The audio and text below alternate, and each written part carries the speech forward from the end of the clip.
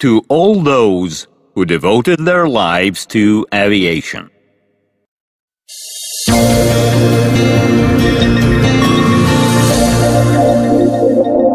The Wings of Russia studio presents.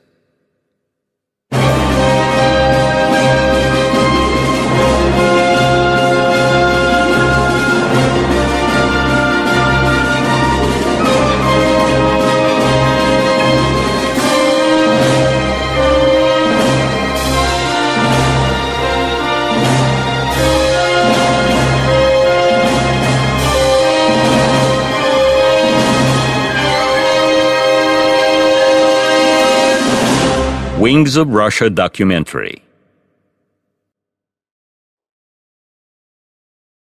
Mankind created a lot of machines. An airplane, having mastered the laws of the air, stopped being a miracle. Way before that, ships tamed the oceans. But the restless man keeps on creating new machines.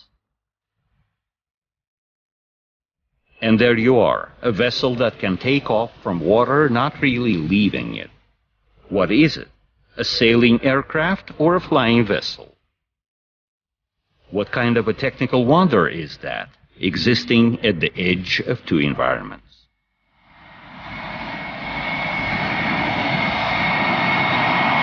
The wing in-ground effect systems, at the edge of two environments. At the dawn of the aviation development, pilots realized that airplanes behave differently at landing than up in the sky. As if unwilling to land, a descending airplane was like running into an air cushion. This was called the wing in-ground effect, and nobody wondered why this was happening. It was simply taken into account at landing. In 1923, Boris Yuryev, a Soviet expert in aerodynamics, experimented with this effect. Sometime later, there appeared a mathematical reasoning with figures and formulas. The wing in-ground effect occurs when an aircraft flies low and the distance between the wing and land is small. The incoming air reflected by the wing hits the land and returns back. Thus, an additional lifting power appears. Such effect is most complete when the flight altitude is less than the wing's width. All this seemed very attractive since it promised a lot of savings. Additional lifting power means that the payload could be bigger. On the other hand, low-altitude flights always thought to be most dangerous. At that time, no research of the effect was decided to be undertaken since there were more than enough problems with ordinary airplanes.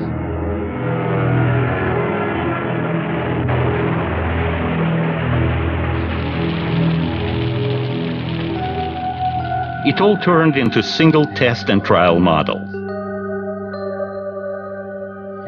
Swedish designer Trojan and Finnish engineer Kario performed some experiments in this field.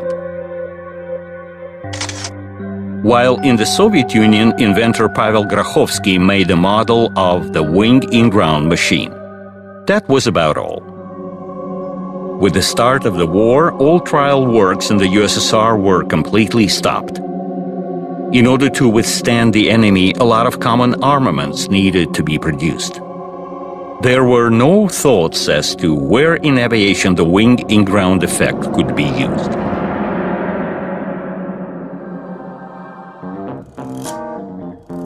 Real work started only in the 60s. Finally, instead of aviation, the effect found its utilization in the shipbuilding industry.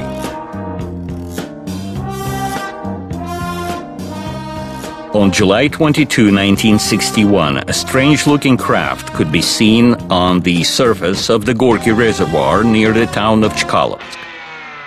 It was not an airplane, the wings were too small. Neither it was a motorboat, since it moved too fast, slightly above the water surface. It was a machine based upon a wing-in-ground effect piloted by designer Rostislav Alexeyev.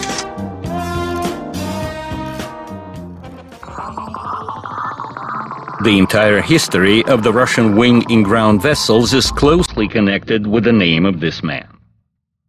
By that time, he was long working in the shipbuilding industry and was known as a talented designer. From the beginning, Alexeyev was dissatisfied with the vessel's low speed and was trying to find a way to increase it.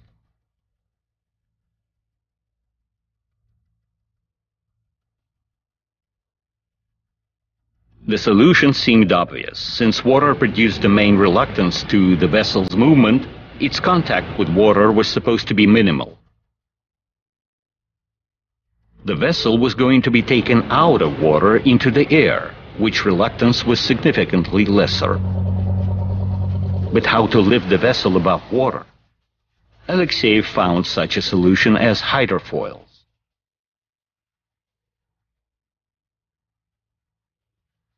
He did not really invent them, but having chosen them as the main method of reaching his goal, he achieved outstanding results in this course.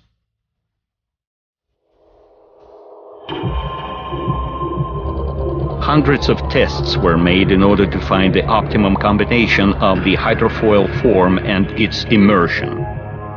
Alexeyev found the vessel on underwater wings was now self-stabilizing at any speed. This was the main point in which the designer succeeded over its predecessors. The underwater wing-based vessels became more fast. However, they still had a speed limit of around 140 kilometers per hour. But the need was to move faster. Alexeyev did not want to stop. He came to a conclusion that since the underwater wings were impeding the speed growth, they should be abandoned. The vessel could be kept above the surface by the wing-in-ground effect. That's how the wing-in-ground vessel was born. This machine has obvious advantages in speed as compared to a vessel and in payload as compared to an aircraft. Besides, it needs a more or less plain surface. No wonder that first experiments were conducted on water, the wide glass calm surface created by nature. At Gorky Reservoir, Alexeyev established a wide-range research base, including a basin, a wind tunnel, assembled workshops, repair shops, and laboratory. The first machine mentioned above was identified as SM-1. For better directional stability, it had two wings, one in the front and one in the back. SM-1 was propelled by one jet engine. Works went in such a hurry that it was even not put into the engine nacelle. The outlook did not matter, since every flight was bringing minor and major discoveries. After a series of tests, Alexeyev got confident in the machine's stability. He realized that a principally new type of transport vehicle was being born, which could be more efficient than the others. It was high time to invite military representatives. It was easier to obtain contracts with them. Soon high-ranking officials appeared. They were not only shown SM-1 but were taken for a ride. Alexeyev was confident in the reliability of his machine. One of the guests, Dmitry Ustinov, liked the journey at a speed of 200 kilometers per hour. In the USSR Council of Ministers, he was responsible for the military-industrial matter. The Navy commanders also liked the new machine. High speed close to that of an aircraft, ability to move not only above water but to base on shore. Making his presentation, Alexeyev hoped to obtain support, and he was right. The wing-in-ground machine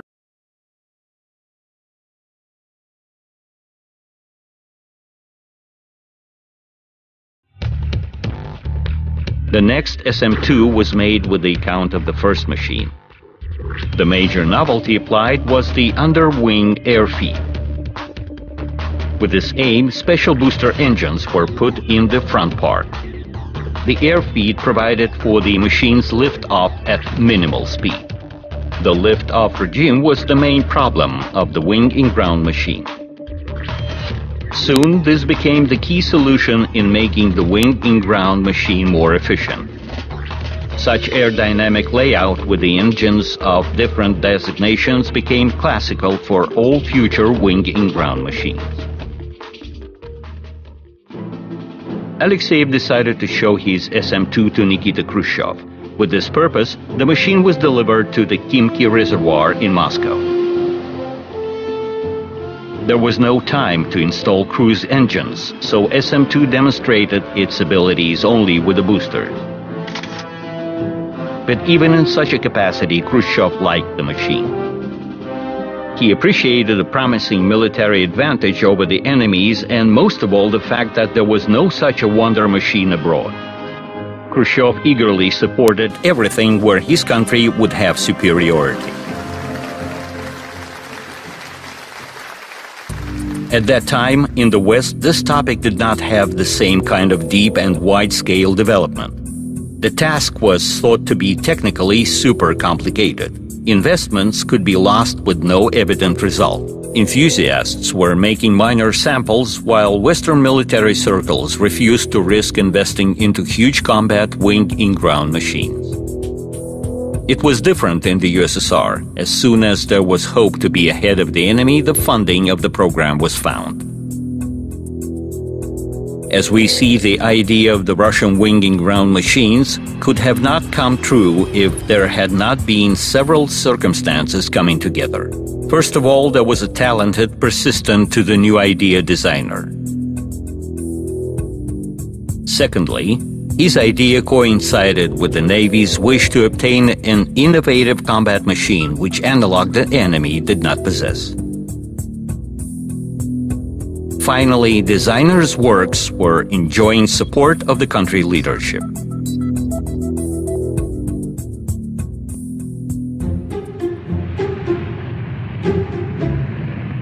Further test samples were aimed to improve the air feed system, optimize the wing size, and resolve other problems of the wing-in-ground machines. However, the country leadership already expected exact combat copies. It was an uneasy time. The Cold War was at its highest point. The world ocean was turned into the arena of confrontation.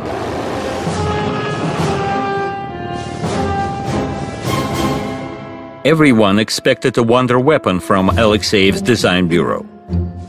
Other teams were assigned with the same task as well. Aircraft designer Roberto Bertini proposed a means of fast movement at sea. It was a non-traditional idea with the same kind of non-traditional ways of its implementation. This time Bertini offered the fantastic flying aircraft carrier, a huge platform flying above the sea from which combat aircraft could take off.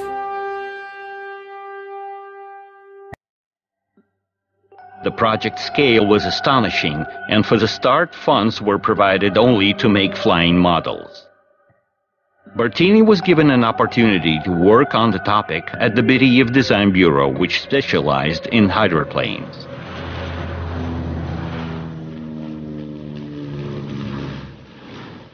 Models were tested in the Tsagi hydrochannel. Soon the BE-1 wing-in-ground machine was made, which was called the Hydra Flyer. BE-1 made its first liftoff in 1969 with the help of the underwater wings. Thus, aircraft designers eagerly took up the wing-in-ground effect as well. They had as much problems as the shipbuilders had. However, Bertini did not manage to resolve them as successfully as Alexeyev did. After dozens of flights, the BE-1 topic was closed. Bertini turned to a new project, an anti-submarine vertical takeoff amphibian. It was called VVA-14. To call this machine unique was to say nothing. It was full of innovations. This amphibian represented a twin-fin vessel with inflatable landing gear. The cabin had an unusual outlook and was slightly extended forward. The aircraft looked wild. 12 minor lifting engines were supposed to provide the vertical takeoff, while 2 cruise engines would move it. So far, the aircraft did not have the lifting engines, so tests started on shore.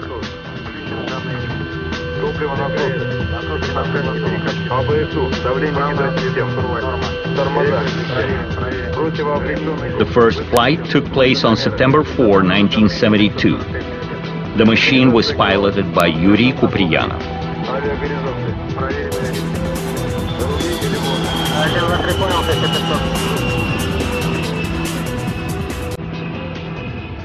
VVA-14 looked funny in the air and was nicknamed the Fire Drake.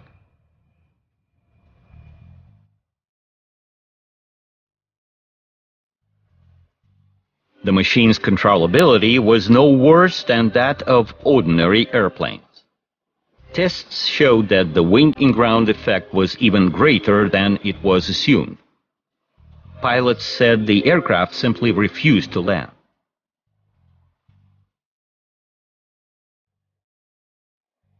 Then tests on water started. First of all, the machine's resistance to flooding was tested. The floats were multi-sectional, therefore the machine did not lose flotation even with the destruction of several sections. Then there were tests on taxiing with gradual speed increase. Tests went on while the lifting engines were still unavailable. The designer decided to turn the aircraft into a wing-in-ground machine. Bartini was inspired by Alexeyev's success. First tests were made on models, hundreds of experiments including variable regimes of speed and engines installation angles, air feed imitation with changing intensity.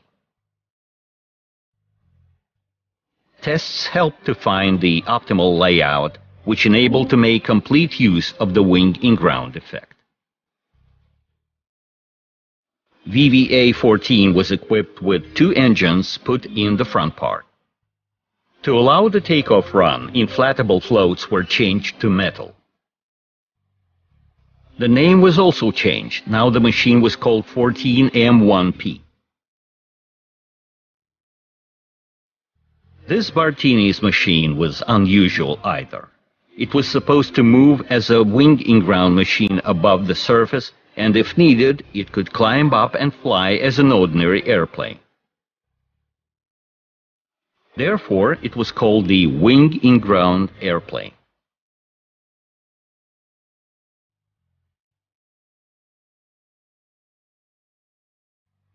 However, this machine never managed to lift off, and in 1976 tests of this anti-submarine machine were terminated.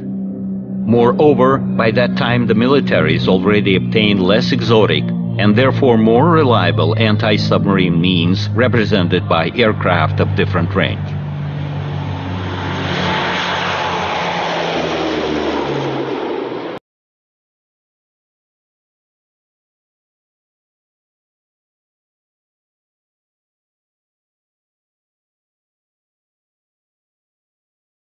Shipbuilder Rostislav Alexeyev was more successful in this work, but he was not in the practical stage either.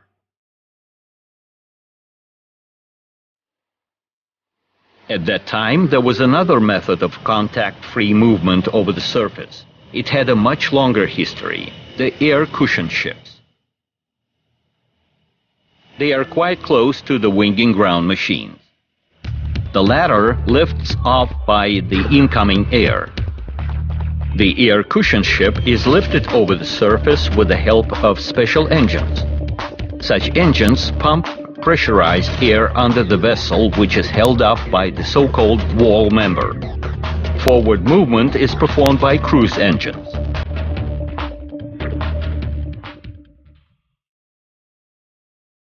First works in the USSR in this sphere go back to the 30s. Designer Vladimir Levkov, after testing models, built L1, a two-seat air cushion motorboat. When his vessel successfully passed tests, at one of the lakes, Levkov was provided with a design bureau. In 1936, a new L5 motorboat was built. This 9-ton all-metal twin-hull boat reached a speed of 70 knots. For a motorboat of that time, it was simply fantastic.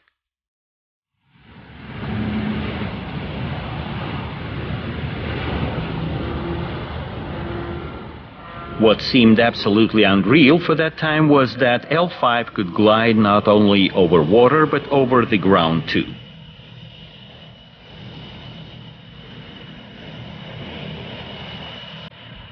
L5 tests went on in the Gulf of Finland. Even at C3 points, the vessel stood stable over the surface. Tests continued in winter, when the Gulf was frozen and ordinary vessels were anchored. Basically, such vessel could travel over any more or less plain surface, whether it was sand, swamp, water, ice, or snow. Such cross-country ability was very attractive. Aircraft designers experimented with the air cushion as well. In 1940, one of UT-2 airplanes was equipped with an air cushion landing gear, but those were only experiments. Vladimir Levkov dealt with the air cushion vessels until the war started. Tests in this sphere continued after the war as well. Although they did not reach wide scale, the country had a lot of other burning problems to resolve.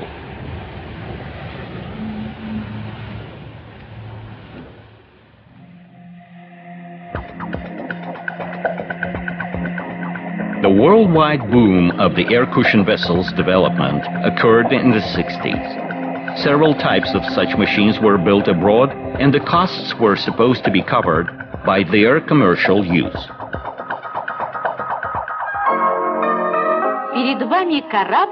Here is a vessel that needs no pier. This new ship made by British designers starts right from the shore. It moves on an air cushion created by powerful gas turbines. The vessel can carry 120 passengers and can reach a speed of 170 kilometers per hour.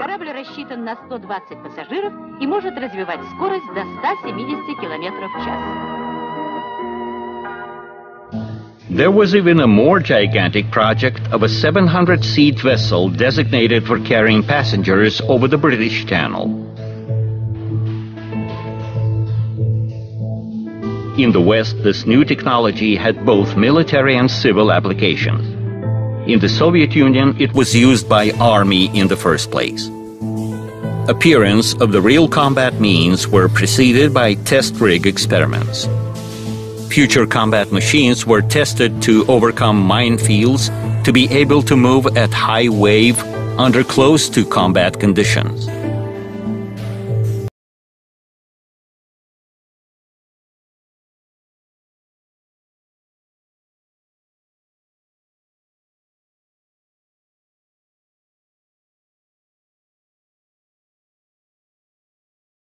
Finally, there appeared air cushion assault vessels.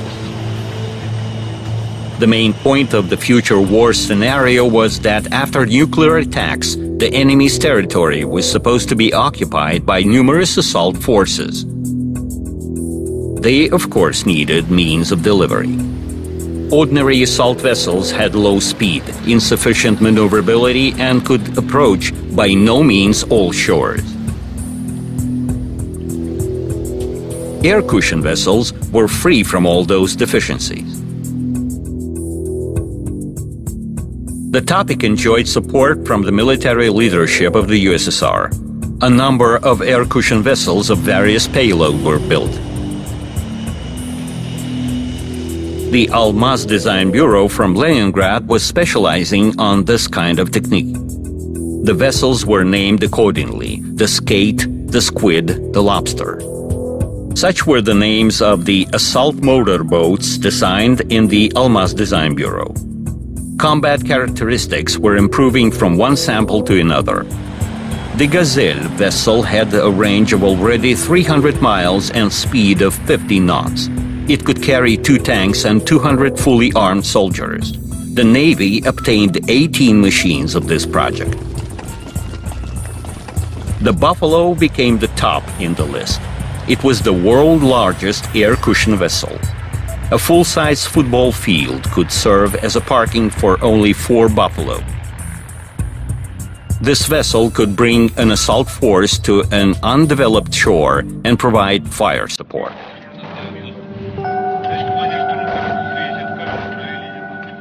Of course, air cushion vessels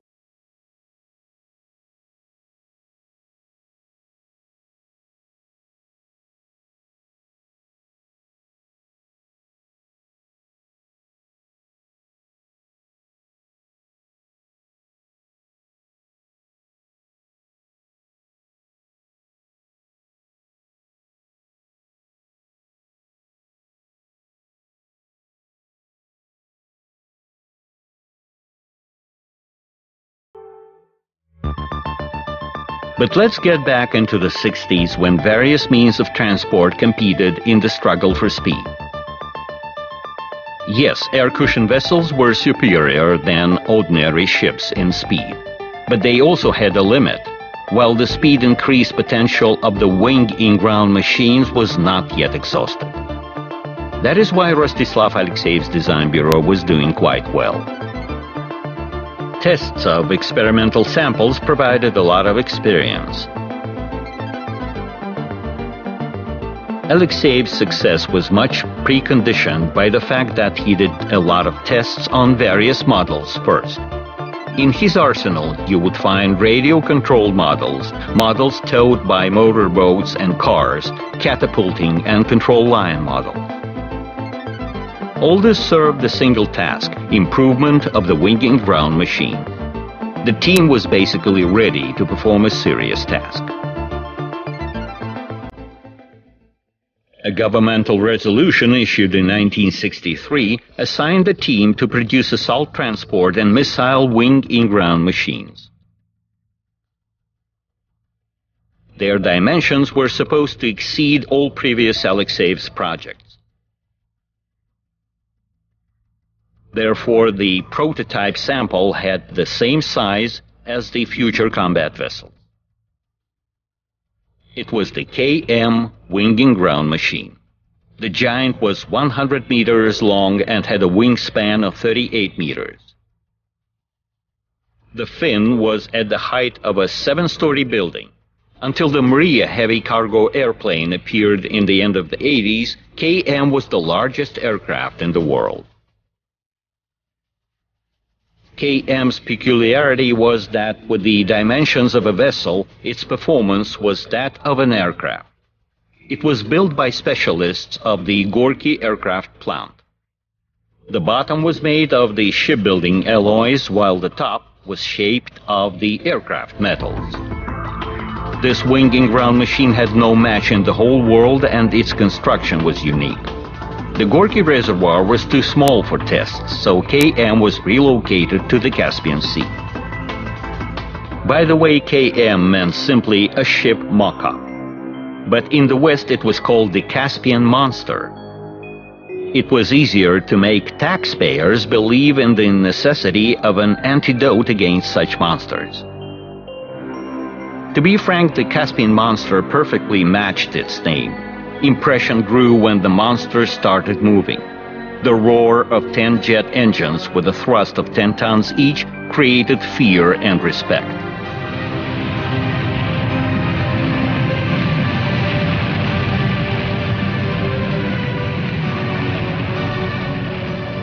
Eight boosters were placed on the front pylon, while 2 cruise engines were mounted on the fin. The crew of the first flight consisted of 31 people. Rostislav Alexeyev was at the wheel. There was an order in the ministry prohibiting top managers to pilot prototypes.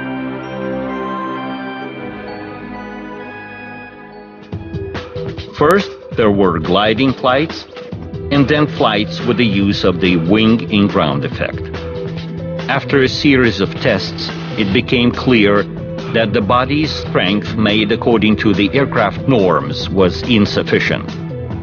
The body had to be reinforced, and it took a long time. But still, the machine proved to be phenomenal. It flew stable at a height of 4 meters with a speed of 400 kilometers per hour.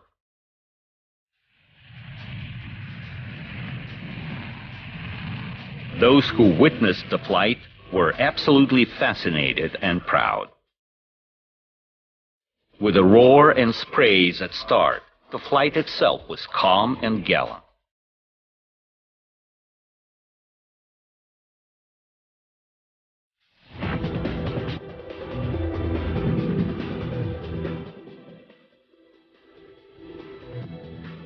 If the machine was lifting off, it was enough to reduce acceleration and the vessel would smoothly return to surface. It was the landing that was not at all smooth. It resembled a fast ride in a farm wagon over a cobbled pavement. In general, the KM tests showed that the wing in-ground machines of such a size could fly, and fly excellent.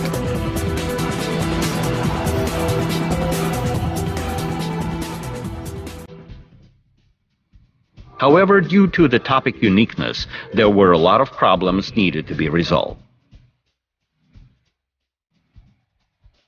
Therefore, together with KM, a number of minor flying stands were built. The SM-5 machine was a 1:4 scale model of the monster. It went on tests, but a year later there was a catastrophe. Having lifted off too high, the machine lost the wing in-ground effect and crushed.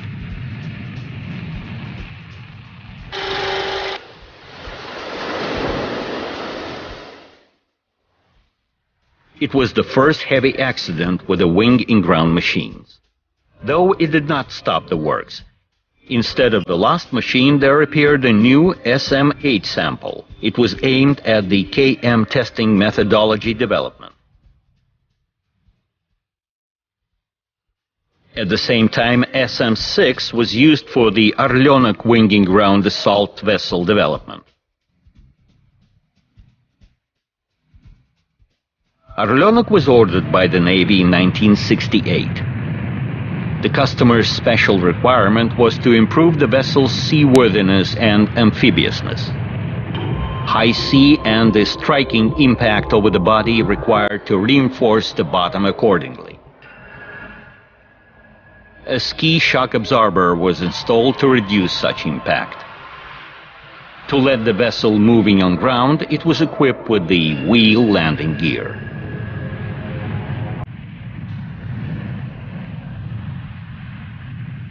Orlenok entered tests in 1972.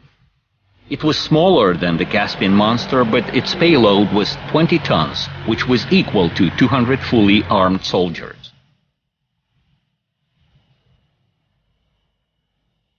An assault force could be delivered within a range of 1,400 kilometers at a speed of 400 kilometers per hour. When the vessel was reaching the shore, grounding was performed through the tilting front side.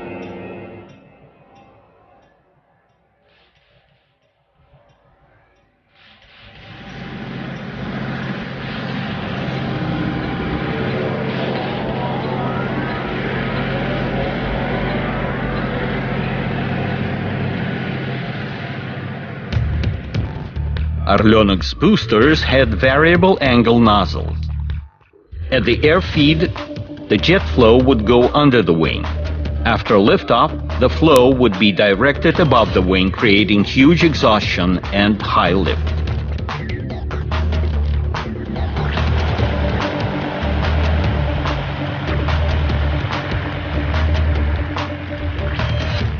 No special engines were made for the wing in-ground machines. Instead, duly improved aircraft engines were used, protected from sea salt, which was covering all elements and reducing efficiency.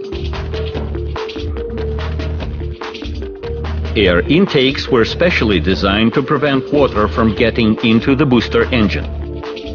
The cruise engine was put on top of the fin, high above the water surface. It was a super powerful NK-12 turboprop engine with coaxial propellers. It was normally used on strategic bombers and heavy transport aircraft. But not only this made the wing-in-ground machine similar to airplanes. It could fly, going way beyond the wing-in-ground effect. So it was not just a wing-in-ground machine, but a wing-in-ground airplane. Since Orleanok was planned to be put on service, the problem of crew training emerged. It was not clear who will operate the vessel, sailors or pilots. The problem was resolved by Ivan Borzov, the naval aviation commander. After he was shown how the wing-in-ground machine said, "It's a pure low-altitude flight. The pilots will do it."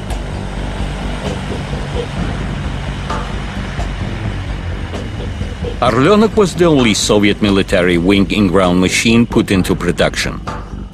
The program enjoyed great support of the defense minister Dmitry Ustinov. At first, the state program assumed construction of 100 machines. Then the number went down to 24. But even such plan was doomed to fail. A total of only 5 machines was built. They formed an air group directly subordinated to the headquarters of the naval aviation.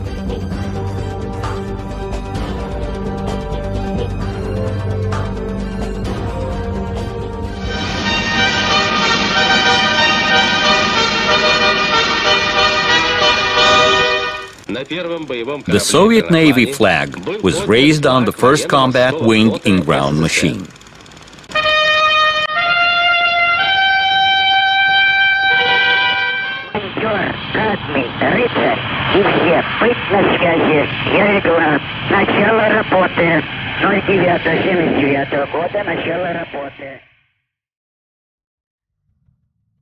The government also assigned Rostislav Alexeyev to build a missile wing-in-ground machine.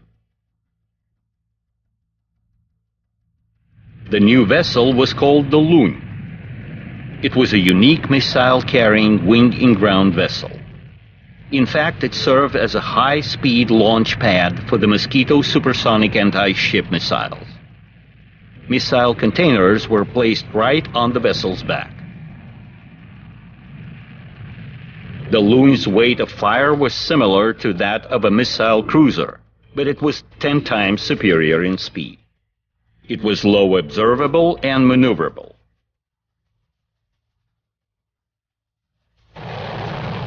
Besides, its construction cost was significantly lower than that of a cruiser. The vessel's dimensions allowed it to take off at seas of up to 5 points. The Lun's layout repeated that of the Caspian Monster, but was a bit smaller. It was floated out in 1987, and 3 years later, its trial operation started.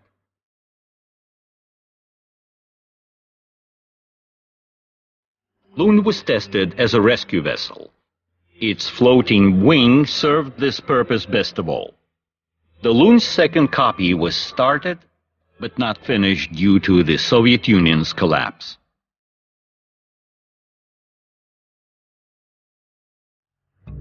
Interesting enough, but only USSR had these exotic machines. In absence of any complete and reliable information of the Orleanok and Lun programs, Western specialists regarded the threat coming from the twosome as very serious. For Europe in the first place. Indeed, it was very difficult to intercept such a fast vessel. Flying above the water surface, it was invisible for radars. Hydroacoustics could not hear it. Neither mines could stop it.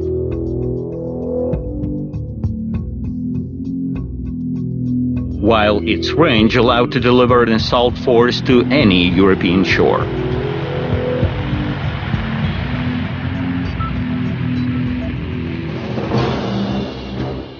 By that time, the Soviet military strength reached its maximum. It was a huge and well-equipped army, with thousands of aircraft of all types and purposes, hundreds of ships and powerful submarines, tanks and artillery units, wide-range missiles, and nuclear weapons.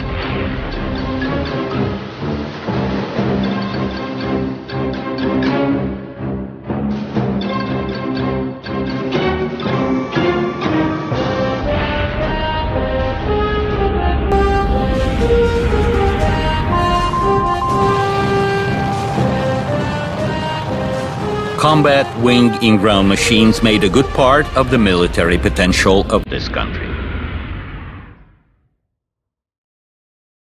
What was interesting, the better part of the population either way participated in the creation of this military might, but it knew nothing of the numerous and sometimes enormous projects.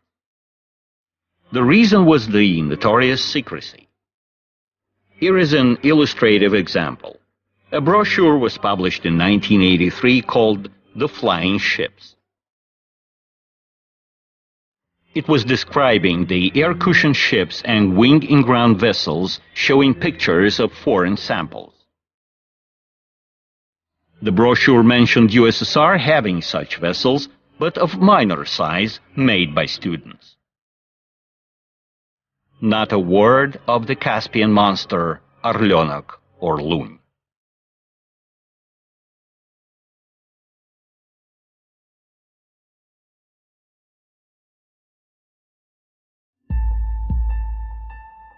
A series of events in the beginning of the 80s produced a negative impact on the future of the wing-in-ground machines. Rostislav Alexeyev died in February 1980. The Caspian monster, built in a single copy, crashed the same year. The pilot operating it after a long interval made several fatal mistakes, which led to the catastrophe. Everyone who knew the vessel were confident that something supernatural had to be performed for the catastrophe to happen. However, it did happen. Several years thereafter, Defense Minister Dmitry Ustinov, the godfather of the wing-in-ground topic, died. The attitude toward the program and its funding changed to worse. In 1991, the country that gave birth to the unusual machines collapsed. In 1992, one of the Orlenoks crashed. A year later, the whole type of these vessels was removed from operations. Neglected in an instant, the remaining machines calmly lived their last years in the Caspian base. In summer 2007, one of them was towed to Moscow to join the Navy Museum at the Kimchi Reservoir.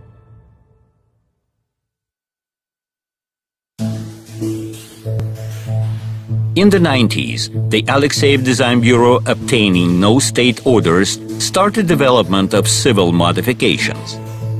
In the absence of funding, works were limited to models construction. The Bureau tested dummies of a gigantic ocean wing-in-ground vessel for hundreds of passengers and huge cargo platforms. However, time for giants was gone.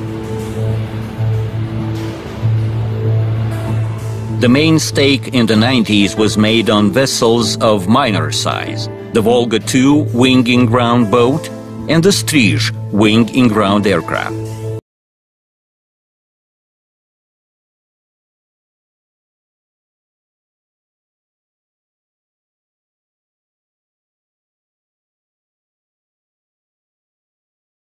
Business trips, active tourism, fast-speed passenger transportation, irrespective of whether the shipping season is open or not, all year round on water, ice or snow.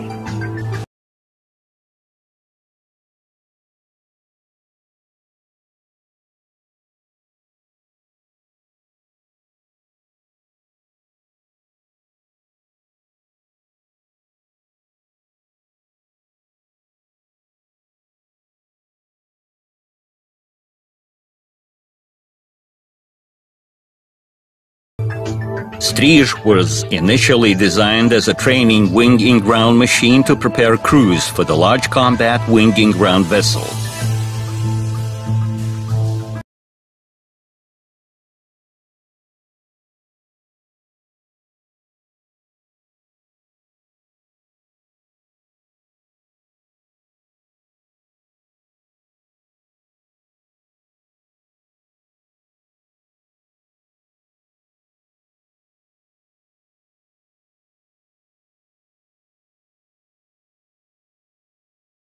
In 2000, the S-90 wing-in-ground dummy made by the Sukhoi Design Bureau was shown at the Gelendzhik Hydro Aviation Show.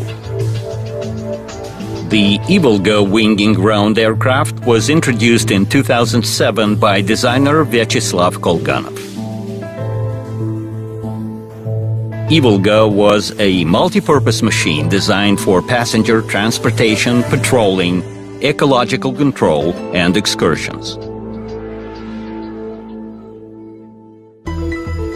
Alexeyev's design bureau continued to develop wing-in-ground machines. One of them was Aquaglide. To market this machine in the West, it was taken to Bahamas. There, it was beyond competition among luxurious yachts with powerful motors.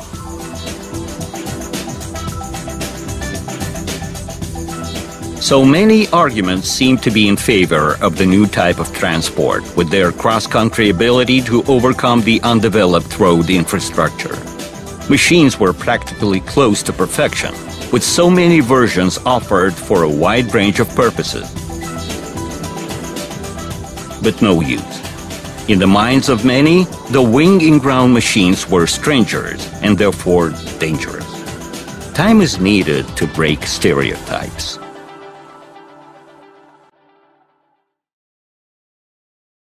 In fact, nothing is perfect, and problems in operating such machines exist. For example, recently developed wing-in-ground vessels are of minor dimensions. Therefore, they can be used mainly on lakes and rivers, where there are a lot of birds.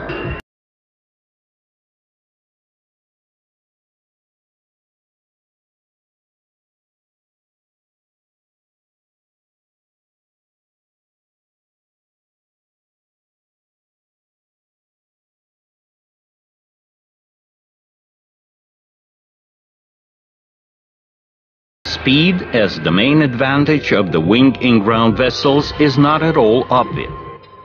It is too high for the winding rivers with a lot of motorboats, steamers, and slow barges.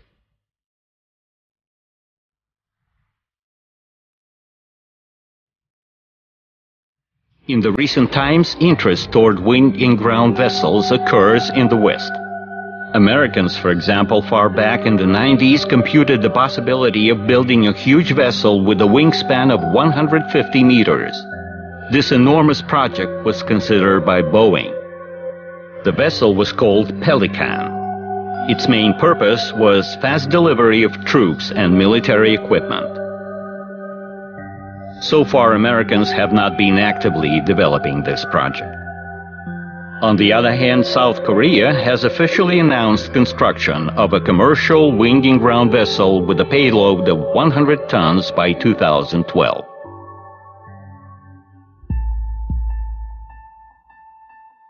In the beginning of the film, we put a question. What is a wing-in-ground machine? A flying ship or an airplane that can sail? We should confess it is neither nor. And although formally it is attributed to vessels and is subject to the laws of shipping, this means of transport, which stands between two environments, is absolutely unique.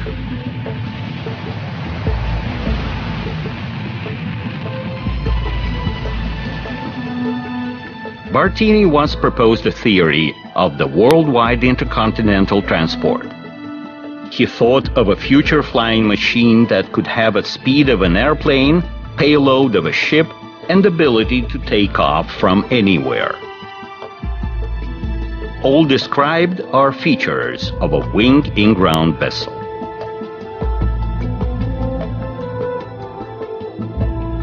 We live in the times of communications. Means of transport are tightly squeezed between the sky, the land, and the sea. This means that soon the theory of Roberto Bertini, enriched by the practical experience of Rostislav Alexeyev, will be reclaimed, brought to life, and appreciated.